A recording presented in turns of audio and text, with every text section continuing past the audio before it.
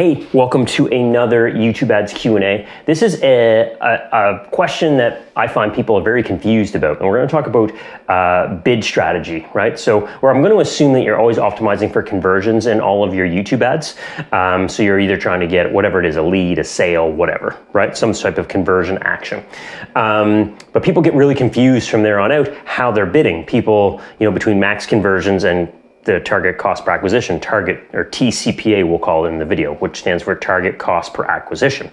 Now, here's the confusion that happens. People run tCPA campaigns thinking that when you put in whatever price you want, that's what YouTube or Google is going to spit out for your conversion. And that's not how it works. I think it's a crappy name, actually. Google, if you're reading my, if you're listening to this, it should be called, it's almost like I consider it the manual conversion bidding strategy, right? So with tCPA, and this is really what we're going to focus on here, is how to use tCPA, right? So when you put in your tCPA, what you're saying, let's assume that you're going to put in $20, right? 20 pounds, whatever it is, right? So all you're telling Google that this is what you're trying to achieve them for, but you got to think, you don't pay per conversion in YouTube, right? You actually pay per view. So when you look at your CPM-based bidding, they're going to try and bid a certain amount per view, and then whether your creative's good or not is going to deem all this, whether it works out. But you're really controlling how much that CPV bid is going to be, that cost per view bid, right? So a higher tCPA bid allows you to potentially bid more per view, and a lower tCPA bid means they can bid less per view. So how does this affect you? Well, here's the idea. Let's say you're going after an audience of 1 million people, right? Just to keep it simple. Hopefully you've got more, right? Now, let's say that you're selling, I don't know, we'll just call it a widget, right? So we're selling a widget, and we want to target these 1 million people in, let's say, some affinity audience, TV lovers, we'll say, right? The TV lovers affinity audience, which is an affinity you can target, right? And we're going to bid $20, right? Now, let's say that at that $20 inside the TV lovers audience, that allows us to access, let's say, 50% of the people, right? And I'll explain why in a minute. So that means your audience isn't truly really 1 million, it's 500,000, right? Now, let's say you're trying to spend $2K a day. You can start to see here why we're going to run into problems, right? We're going to start running into creative exhaustion because inside all of those 500,000 people aren't a prospect for whatever it is you're trying to sell. Only a smaller percentage are. And the quality of your creative is going to deem how successful your video is to those 500,000 people. So let's back up. Why do we only have 50% of them? Well, it's because just because they're TV lovers doesn't mean that's all they are, right? Some of them might be, some of them might need a roof, right? Some of them might be shopping for a car. Some of them might be into weight loss, right? Some of them might be looking for house or car insurance, right? There's all these other things, which are a higher value thing than just being a TV lover, which means there's people out there bidding for those same folks willing to pay maybe 25 or 30 or 50 even, right? Which means you have to increase your tCPA bid to increase the percentage of that audience you can see, right? Now, this isn't stuff that Google publishes anywhere. This is just think about the logic behind it, and this is how it works, right? And there's ins and outs, obviously, as your account, your ad, your campaigns get more knowledge. Google knows more about who they're looking for, so they know that they can, they'll get a good return for you on that dollar. But we're assuming here, like sort of just basic level, not like a super aged account with 50,000 conversions or whatever in it, right? So herein lies why sometimes it works and sometimes it doesn't, right? Is because you just don't know what you need to bid, right? This is why when you talk to a Google rep, they're going to say run max conversions, right? I'm running out of space here. Max conversions for 30 days or 50 conversions, whichever comes first, 30 days or 50 conversions, then switch over to tCPA. And don't just switch over your conversion dollar, increase it by about 10%. So if you're getting them for 50, bid 55. You're getting them for 30, bid 33 to 34, right? Give it some leeway.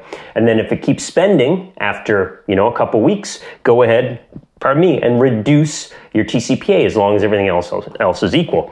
Now I'm going to erase this because there's a few caveats that you really need to keep in mind when we're doing tCPA that people just get baffled by, right? You have to be bidding more than if you want longevity, you need to bid more than your tCPA. right? Yes, you can bid $20 and have a budget of $20 and get results. First thing I'm going to say is that's a super small campaign, so I'm glad it's working, but I would recommend you chase someone bigger unless you're charging them a lot of money. But B, it's going to be inconsistent, right? It's going to be inconsistent. What you might look at if this is your case is look at what your CPV is, right? And look at your audience you're targeting. I would also try a manual CPV campaign here. You're going to kind of accomplish a similar thing because you're not really giving the algorithm enough data. Google tells us in their documentation they want 10 times tCPA at a minimum 5 times tCPA for a daily budget to really optimize around this. If you're getting results in this scenario, $20 budget, $20 tCPA, it's luck, right? That's what it is. It's not optimization based on Google's algorithm. Okay, so that's the first thing. The second thing is you can't set this wherever the heck you want. You can't just be like, I want them for $10, right? Because several things come into a factor here. The audience, right? Your creative. So if you've got the right audience, but your video is crap, well, you can't say, give me results with this crap video at the price I want, right? So you have to play with this. So it takes some massaging. So if you're going to launch a tCPA by launch a new campaign, you either need to know your data, so know in the past, like, oh, I can usually launch a $30 tCPA and it works, right? Or you need to try. So let's say you launch at 20 and you can't spend your full budget. So let's say your daily budget is 1,000 and you're spending like 450. Well, that 90% of the time is this issue. That's too low. Your tCPA bid is too low to get after all the people that you want to target in your audience. So you got to put that up, right? Don't go to 30, go to like 22 first, right? Or 23. Let it sit, see what happens the next day. Put it to 24, right? I just played this game with a campaign. We started at 40.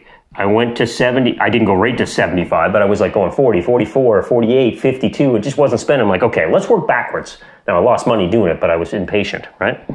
I went up to 75, then I started pulling it backwards. 75 would have been break even if we were getting these for 75.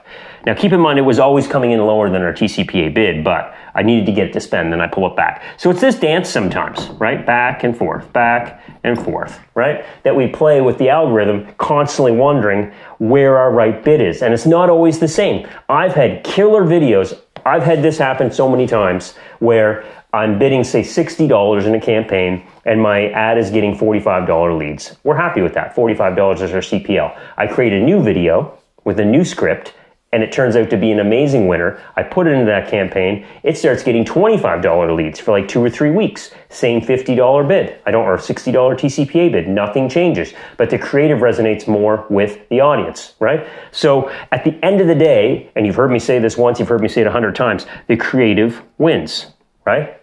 Always. Always, always, always, always, always. If your campaign is struggling, it is not anything but your ad is crappy, right? And do not try to tweak everything upside down until you get a better ad. So I would recommend, spending less money and constantly trying new ads, trying to make it work, than I would in trying to find some secret audience that would work, right? Unless you're dealing with such a huge, like if you can sell internationally, because you're e-com or you're an affiliate, okay, no problem. But if you're running state, province, even a country, really, unless it's super ubiquitous and everybody can buy it that's of age, over 18 or over 21, then I wouldn't do that. This is a long video, but this is a super complicated concept with YouTube ads that I get asked all the time. And people get it super confused. They think they bid what they want to pay for it, right? And that's just not how it works. And I wanted to help clarify that. And maybe I've confused people even more. If you have more questions about this, post them below as a comment. As always, if you have your own question about YouTube ads, click below, fill out the form and let me know what your question is. And I will try and answer it in one of my weekly Q&A videos, just like this one. And as always, please like and subscribe below so you'll get notified with every new video I put out. We'll see you in the next one and have a great day.